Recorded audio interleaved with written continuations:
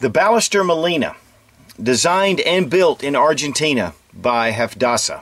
And Hafdasa stands for a long list of names that I'm not going to even attempt to pronounce. But needless to say, these were an alternative to the M1927 that was being used by the Argentine Army. And the 1927 was a licensed copy of the Colt 1911A1. Now, the Ballester Molina has some similarities that we're going to look at, but there's also some major differences. And this is not a copy of the 1911. In fact, it's more closely related to the Spanish Star. Now, these were designed for military and police use, and manufacturing began in 1938 and went into 1953. But many of these are still in service, not only in Argentina, but in other parts of South America. First thing, we're going to safety check the pistol. Now, there were certain criteria the Ballester needed to meet before it was accepted by the Argentine Army, and one of those was to accept Colt magazines. And all of your Ballester Molinas will accept any of your standard Colt magazines. You know, it doesn't have to be proprietary to the pistol, which really makes it nice for us that like to shoot these pistols. Of course, the barrel is also interchangeable with the 1911. The recoil spring and the barrel bushing are all interchangeable with the 1911s.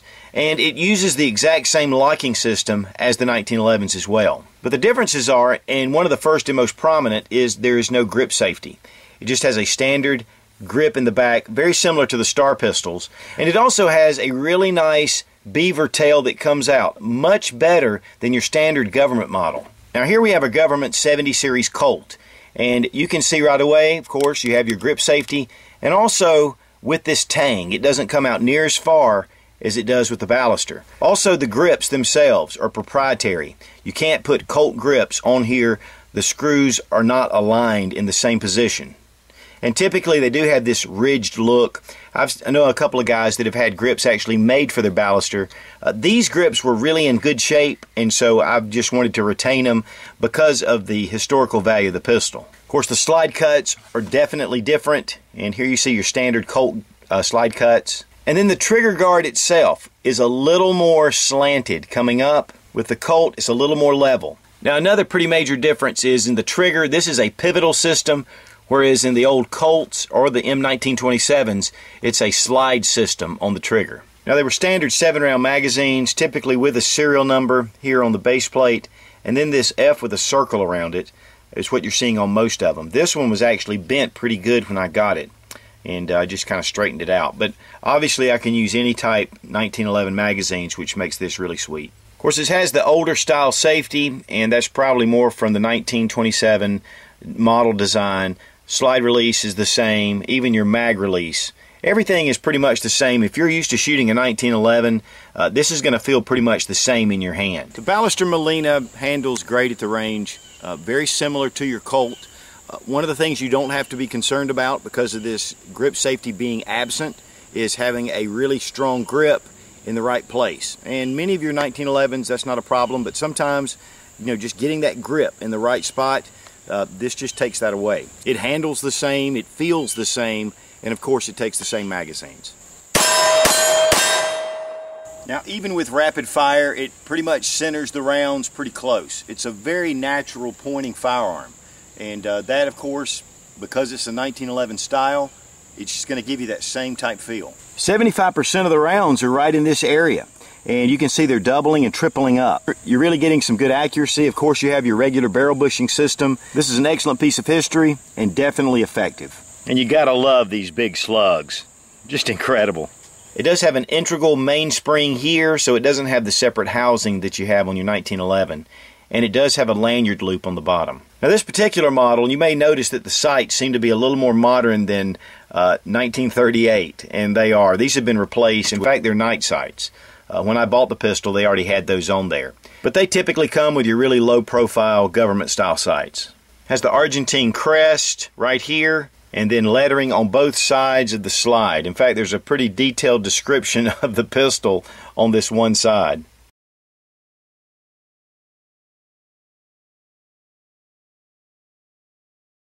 The serial number can be found right on the barrel and also right here beside the mainspring housing. And this particular model has matching serial numbers.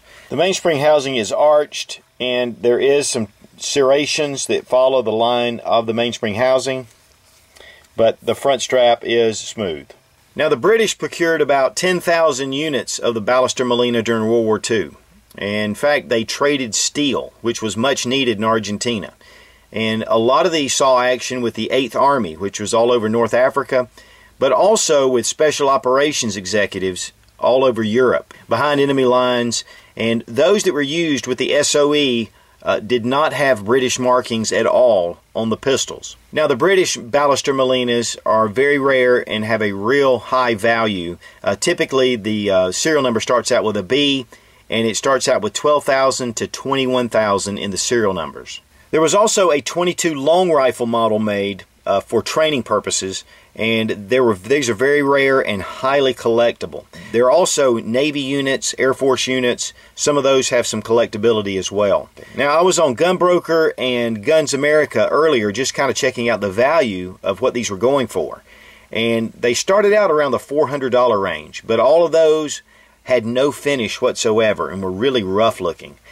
Some went up to $1,200 and beyond, just according to the collectability, the finish, and the condition. They're getting more and more hard to find. I purchased my first Ballester Molina back in the early 90s when they first came into the country, and dealer price was $148. And those typically sold for around $200 to $250. And it's like I've said before, guys, when firearms start to come into the country and they seem to be really cheap and just a great deal, it's a great time to buy it, because sooner or later supply will dry up, and when that happens, the price will rise and it will meet the value of the firearm itself. Disassembly of the pistol is very similar to the Colt. Of course, the gun is unloaded. First thing we're going to do is turn the barrel bushing to the left, and this is going to release your recoil spring plug, so you need to be careful because it is under tension.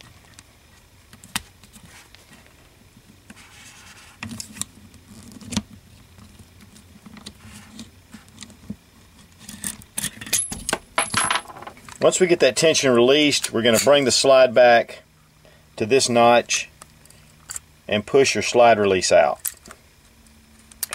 This releases your barrel, and you can go ahead and turn the barrel bushing this way and release the barrel bushing. Pull out your guide rod and your recoil spring. Take your barrel link, go ahead and push it in the down position, then just wiggle your barrel and it comes right out. It does feature one of the solid barrel bushings, and everything up top is pretty close to the same. And from this angle right here, the bottom looks pretty close as well, but there's some differences inside, and I'm not going to break this down totally, but just to give you an idea of how to field strip the pistol. Now, one thing you can notice here, and I was talking about this being a pivot trigger, when I release the trigger, it goes to the down position to pivot more than just slides back like your 1911. And it is a two-stage trigger, so you pull it and then it releases the sear and then brings the hammer down. To reassemble, just go back in reverse order.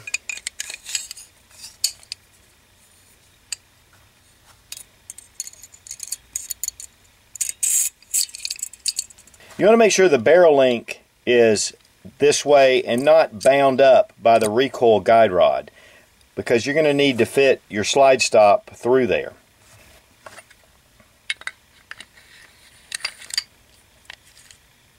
Go ahead and find your barrel link, get it into place,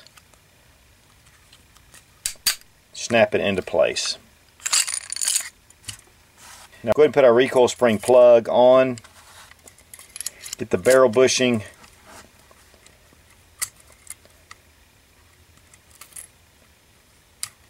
then we turn it to the left, push the plug down, and then just bring the bushing back over it into place. Back in business.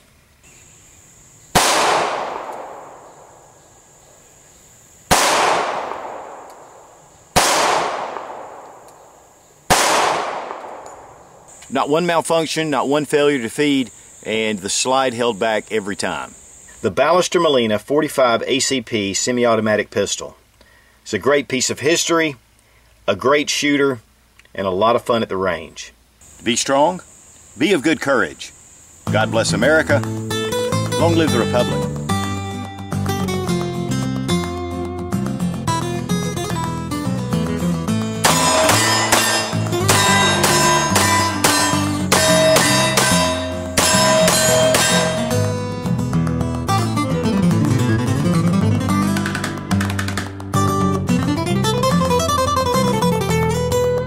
I've on this. You're kidding. The Ballester Molina from Argentina. We don't need no stinking Colt, man.